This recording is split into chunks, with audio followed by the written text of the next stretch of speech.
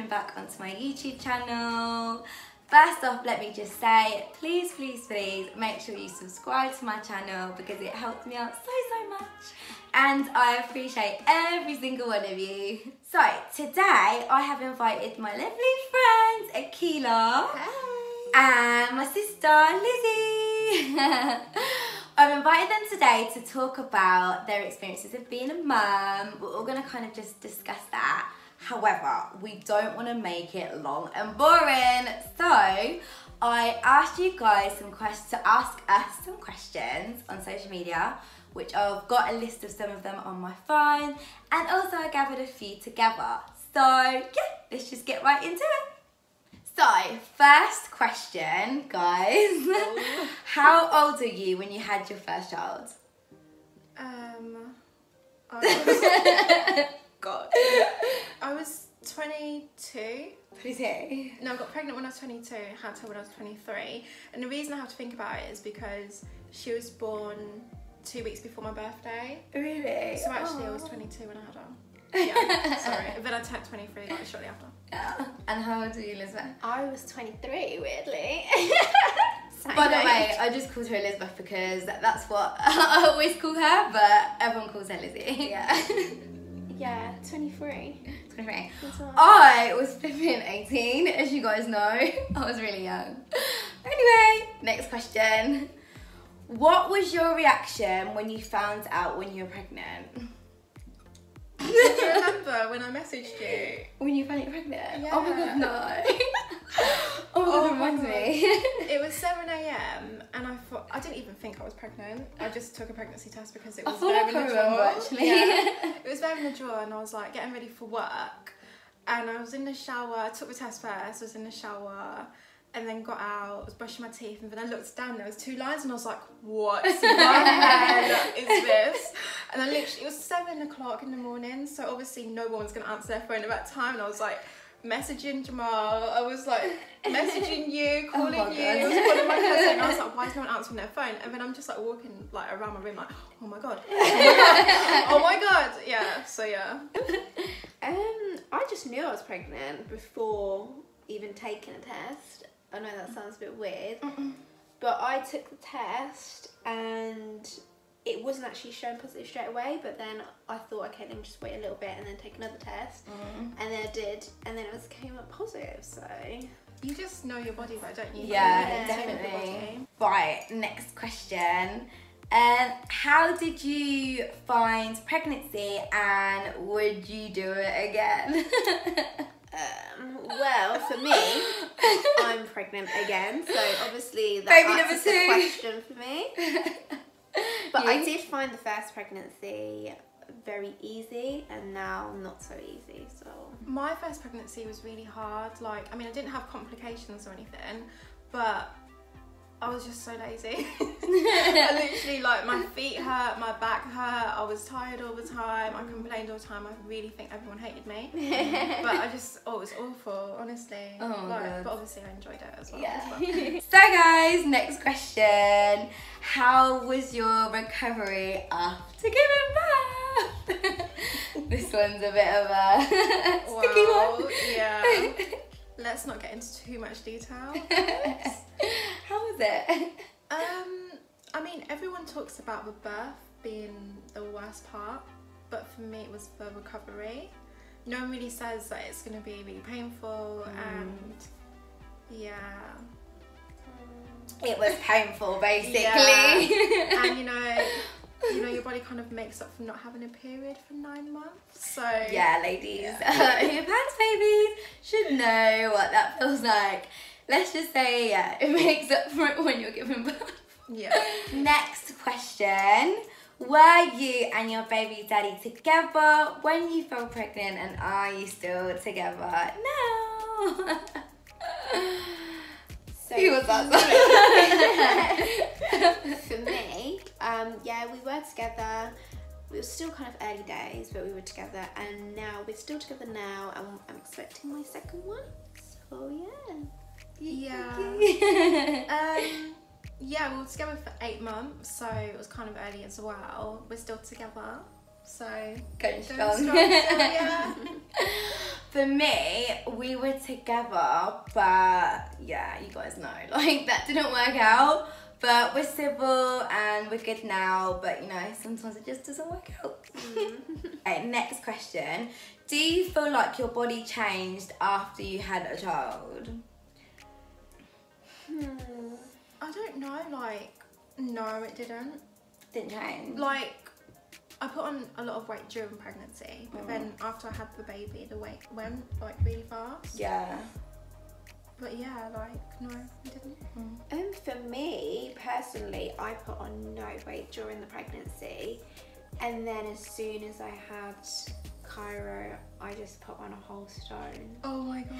And Was now it I've lost stone? it again. Yeah. Yeah, that was so weird that you put on quite a little weight and then you just lost it and then you're pregnant again. Yeah, now I've just gone again. So I don't It know. just shows like how different your pregnancies are. Yeah. Like, I completely didn't, I put on loads of weight and then you... Didn't put any. Yeah. I was the same, to be fair. Like, I never put any. I think I was the same as you, weren't I? I think because he was always quite bigger. Bruh. In the nicest way. I was always quite bigger.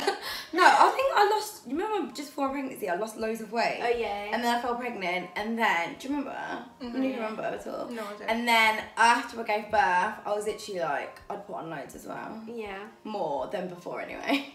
Next question. Did you breastfeed, and if so, for how long, and how did you find it? I didn't really get on with breastfeeding.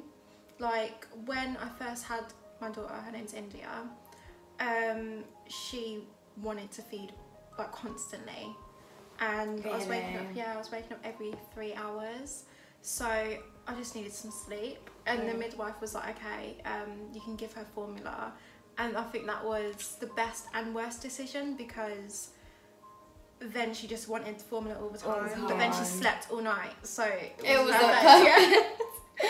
Oh my god, I tried breastfeeding for a while, and then I'll never forget, right, I went out in public and I think I was in a pub or something, and I tried to breastfeed and I literally had put a blanket over like my son's head, you know, like trying to like hide it, and this old man was like proper staring at me, and I felt so embarrassed. Imagine I was only 18 years old then, and then literally like I was so embarrassed, and after that I was just like, I can't do it anymore, because no, that's it. I tried to then start pumping a lot, like expressing, sorry, and then it just used to hurt. Oh my god, my It's so nipples painful. were so painful. So then I was like, I can't do breastfeeding anymore. I think that lasted about 3 weeks. Yeah, 3 weeks Yeah. for me as well, honestly, of trying. But Yeah, no, I was breastfeeding the first few weeks as well. So yeah, I stopped after about 3 weeks because Kyra again just wanted to breastfeed all the time, and it was just Don't so you- tiring. don't you feel like there's a lot of pressure as well that you need to breastfeed? So then Yeah. you feel guilty when you're not able to do it. Definitely. Like, I constantly had that battle of like people saying you need to breastfeed or else her brain's not going to develop, or Yeah. she's going to get sick easily. But my daughter's fine. Yeah, Yeah, yeah. no. I feel like it's not for everyone, is it? Like, No. some people can do it for like years, like literally. Yeah. And then some people just can't do it. But No, I won't yeah. do it again. I don't. Next question. Do you want any more children? But I think this speaks for itself. She's already having a baby number 2. What about you? I definitely love kids, so I wouldn't mind having another one in the near future as well. How many do you want? Probably like 4 altogether. I want 4 as well. Yeah. Yeah, I guess I need to start again then, don't I? I mean, my daughter's 3 now. She's going to be 4, and I just feel like she's really independent now. So if I Yeah. was to have another one, I feel like I'm starting all over again. Yeah. Even though I want to have another one, but I'm not ready. Yeah. I guess it's nice to have more kids. Yeah. Next question. How do you balance work, gym, and your child? Well, I guess that can all apply to us. Well, apply to us all. Yeah. Sorry, but me personally, I feel like I get this question a lot, and like a lot of people say, like, always ask me, like, oh, how do you do it? But I feel like if you really want something, like for me, I want to become a barrister, or like I want to like really be fit and stuff, and like, you know, look better. I feel like if you really want something, you'll just do it. it is hard, like I can't lie, like I study, I work and I go to the gym, but yeah, like I just do it. Like as well, like lucky for me, I have like a supportive dad and family and stuff, so I do get help with family and stuff, like, but at the same time, I don't know, like I guess sometimes as well, like if my son was sleeping in bed, I used to go gym like early hours in the morning and like, yeah, but yeah, you just do it. I don't know what about you guys. You just find a way to fit it in, don't you? Yeah. Like you said, if you really want it, if you want anything in life, you kind of have to be a bit uncomfortable or sacrifice things as well. Yeah. So you just find a way. If you want it, then you do it. Definitely. But it does really help if you have a supportive family as well. So Yeah. like India's dad really helps me. So if I ever want to go out to the gym or do anything, I know that he'll be able to help me. Yeah. So Yeah, definitely. What about you, Isabel? Me personally, when I was going to the gym, again, I think it was more my partner as well helping me. So he'd been there at home and I could just go out to the gym. So for me, it was just kind of fitting it in when I wanted to and doing something that you really want, really. Yeah. you know, and even when you didn't have someone to watch your child, you would work out at home or something. Yeah, so yeah, just find a that's way. true as Yeah. well. Like when I was doing that 30-day squat challenge that some of you guys might have seen on my fitness page, like sometimes I'll just do it at home or at a friend's house, or just wherever, like literally. Next question, what is your main goal as being a parent and why is that the most important thing to you and your child?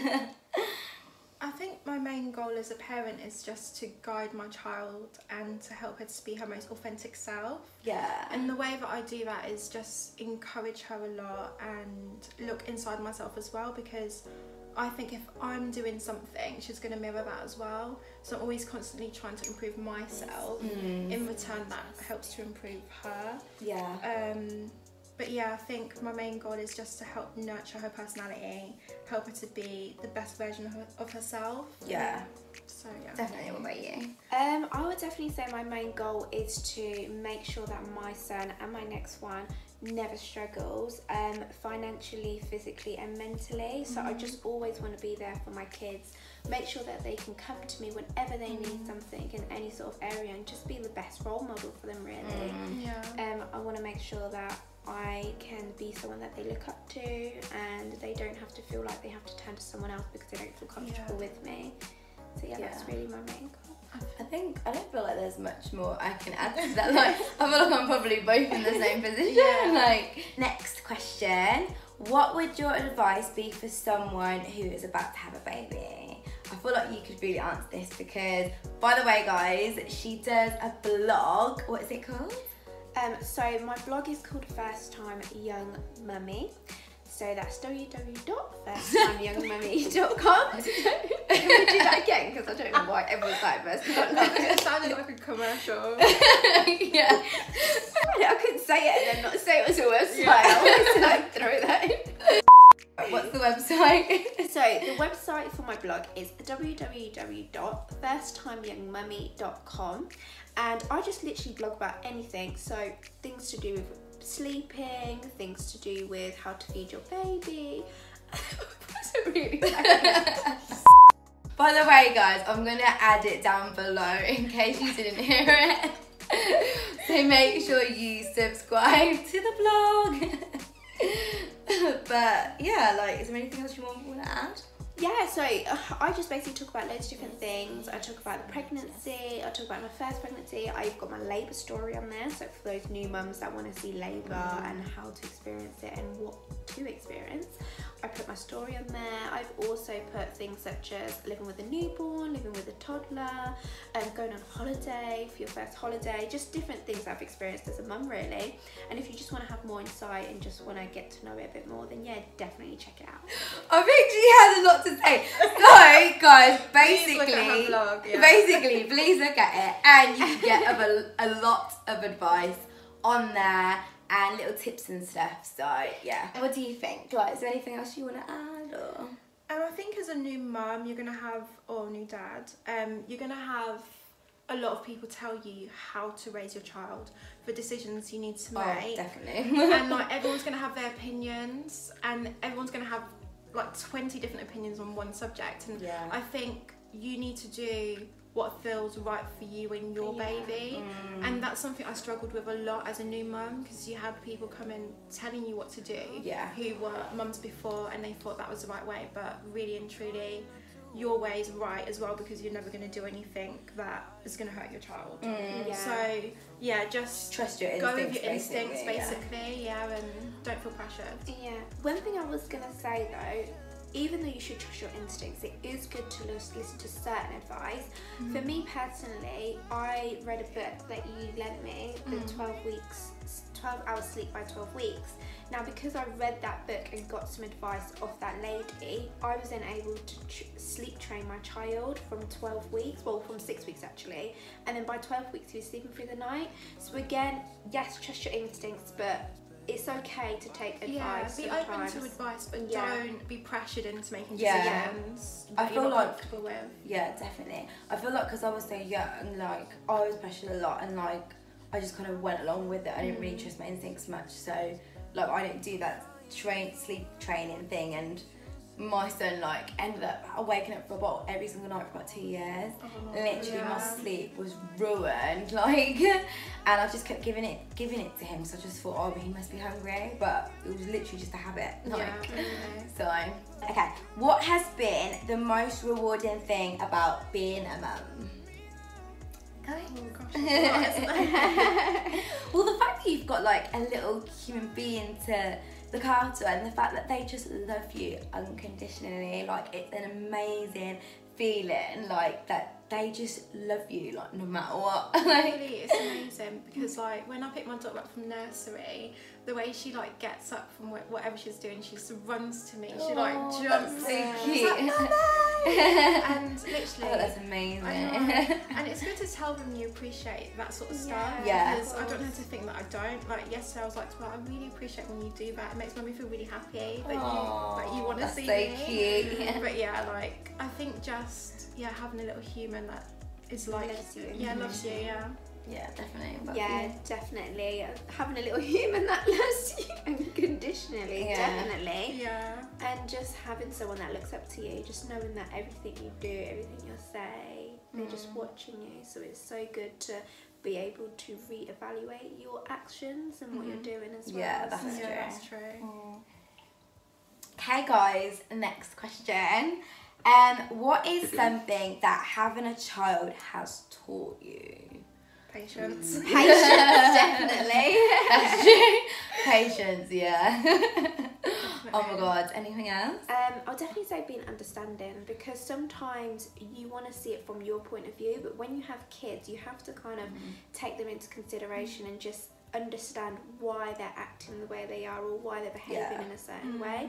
So you have to be very understanding. You have to be a very good listener as well, because you have to be able to listen to certain things, or maybe not in my position, because obviously my son can't really talk that much, but when they can talk, sometimes they are trying to speak out to you and are trying to say something to you, so you definitely have to listen to them and hear them out and just love them, really. Last question. Okay, how have you changed as a person since becoming a mum? I mean, I'd definitely say like I'm a lot more mature. Like I had to grow up at 18. Like oh my god, like literally a lot more mature. And I think I've learned so much as well, just being a mum. But I'd definitely say maturity. It's changed a lot, honestly. And you just like look at things differently as well, don't you? Just see things differently, and just like I don't know. Yeah, no, definitely. It's just the way you see the world and things like that. Like everything's just so different to you. It really is. I just feel like after becoming a mum, my whole perspective on life has completely changed.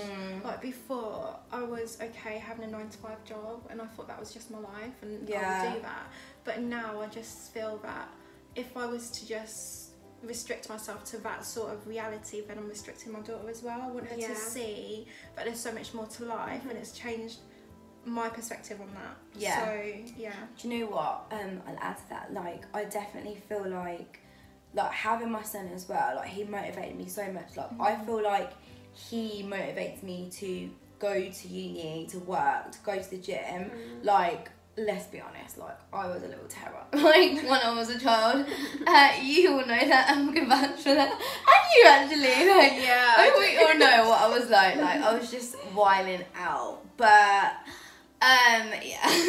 yeah, having him, I feel like, in a way, it was a good thing that happened to me at the age, because it really, like, buckled me down, basically, and yeah, like, I started working really hard.